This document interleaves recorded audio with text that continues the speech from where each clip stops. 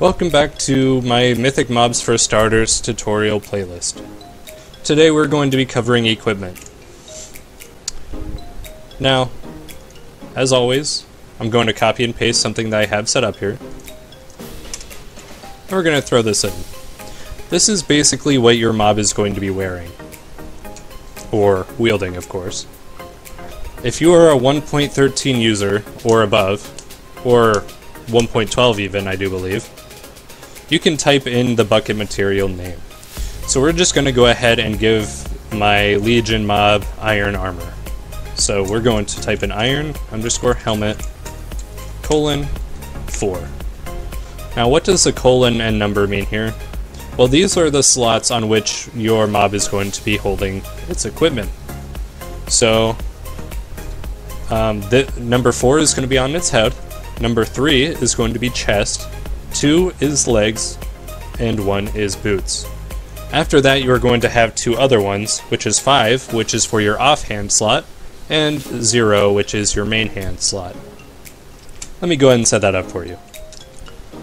This is what it'll look like whenever you have all of your equipment set up.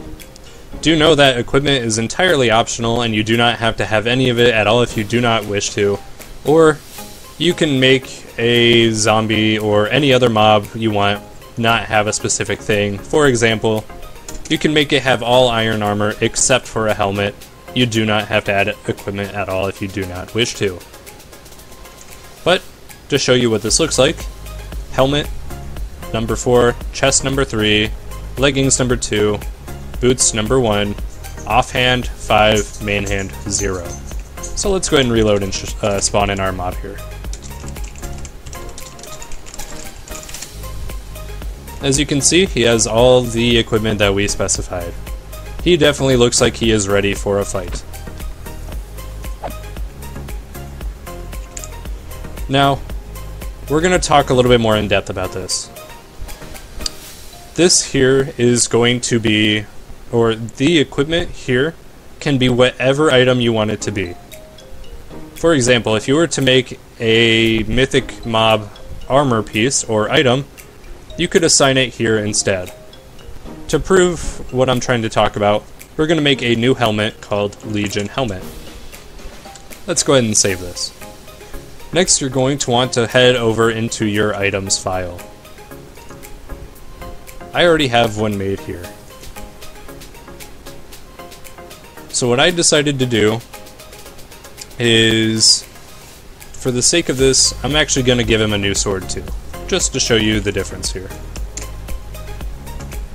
Legion sword, Legion helmet. If you are using 1.12 or above, you can type in the name of the material in the beginning here. If you are using lower than that, you are going to have to use the item ID. There are plenty of websites out there that you can type in and search the IDs for. I highly recommend typing Minecraft ID list and looking it up. And the very first one should have a very big list that you can search through of all the item IDs. Since we do not need that in this version of the tutorial I'm doing, all we're going to need to type is whatever we want, which for me is going to be a leather helmet. Next, you have your display name. Again, this is just going to be the name that shows whenever you are holding the item. For example, in blue it says bow, in blue it says diamond sword. That's all that this is going to be. Whenever you scroll over it, it's going to say Legion Helmet. Next, we have the lore here.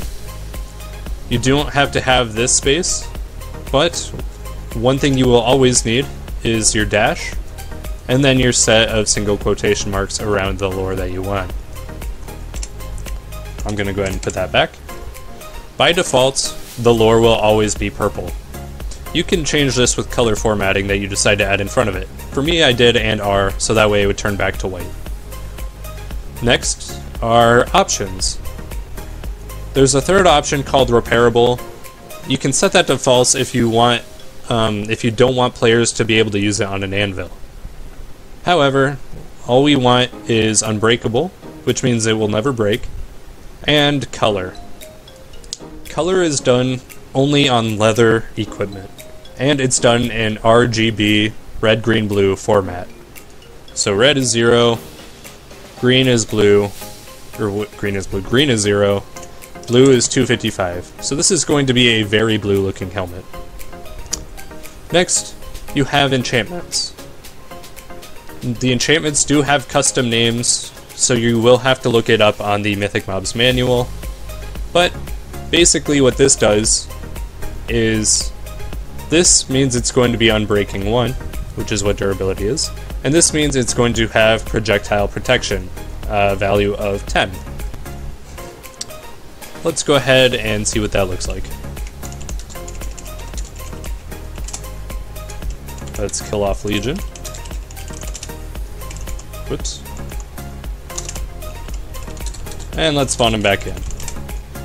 So now he's wearing the helmet that we gave him, as well as the sword that we created for him. If I type in item get Legion helmet, we'll see all the stuff we came up with. As you can see, very blue, has the lore that we set, Hat of a Warrior, and it has Unbreaking, and apparently Flame 10. I did the wrong thing there. The one that I gave it was, well, Flame, which is meant to be used on a bow, but that's okay. At the bottom, you can see, when on head, 1 armor, and it has an Unbreakable tag. That means no matter how much damage I take while wearing it, it will never lose durability. Next, let's talk about the sword, because there is something very significant I added about the sword. Down here, there's an attributes section. If you want to have specific attributes, you're going to have to type in attributes after having 2 spaces. Next is going to be your slot. This is going to be either head, chest, legs, or feet, or main hand, or offhand. Basically, this only affects players. So, say if we are holding the sword in our main hand, we are going to get a health bonus of 10 and an extra point of movement speed. So, let's go ahead and see. As you can see, my health went up by 5 hearts, because that's what the value of 10 is. For every point of health, that is going to be equal to half a heart.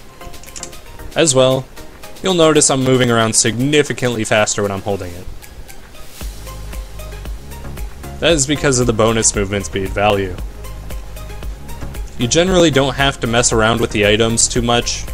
There are some occasions, for example, whenever giving an undead mob a helmet, you're going to want to make it unbreaking, because I have found that for some odd reason the helmets take damage over time and will eventually break if it's on a mob. I'm not sure if this is because it's protecting the mob from sunlight damage or what the case is, but you are going to want to make it set to unbreaking unless you have it planned that it loses its armor at some point in the fight. As well with items, generally most servers have their own items plugin, so you won't have to mess with it too awfully much. However, the options are still there if you choose to do so. That's all I have for you in this tutorial, and I hope you have found it helpful.